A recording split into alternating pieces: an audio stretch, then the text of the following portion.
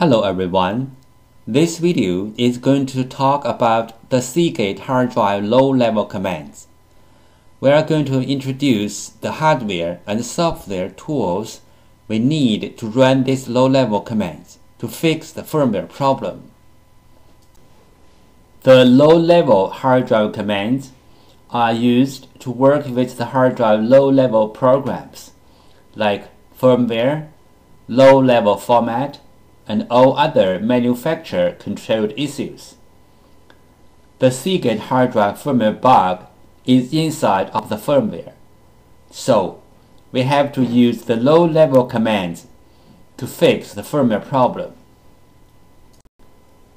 The Seagate low-level hard drive commands can be sent to the hard drive through the RS-232 port on the Seagate hard drive.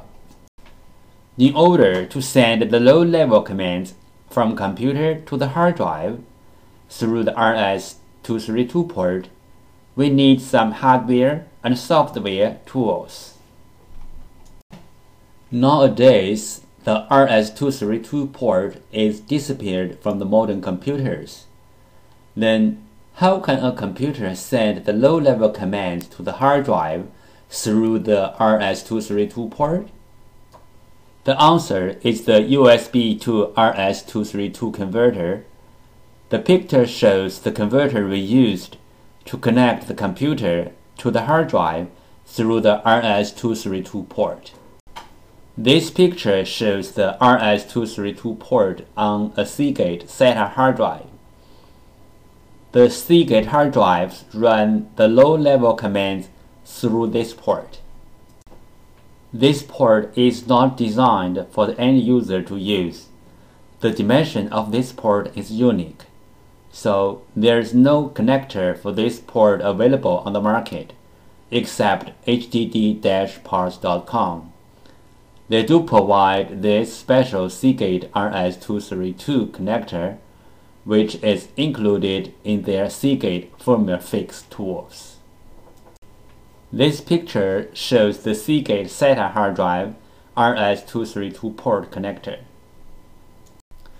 Another option is use the computer's RS-232 port to connect to the RS-232 port on the hard drive.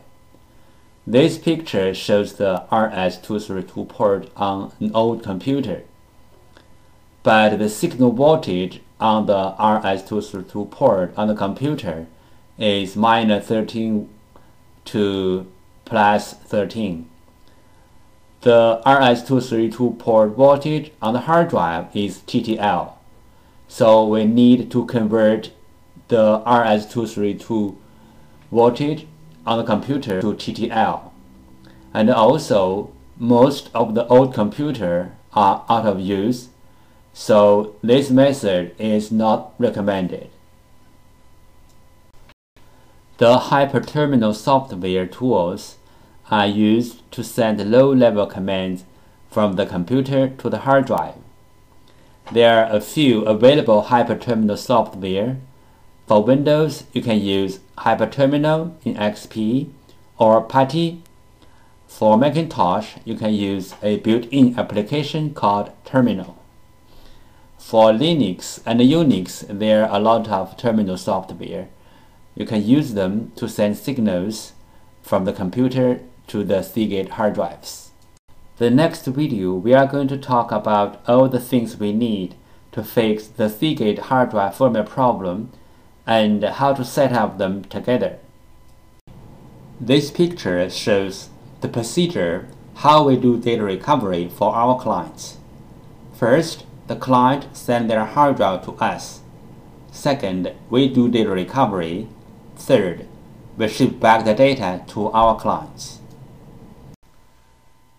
Thank you so much for taking your precious time to watch my video. Any comments are really appreciated.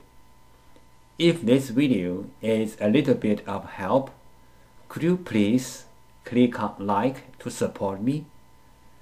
Thank you again. Bye.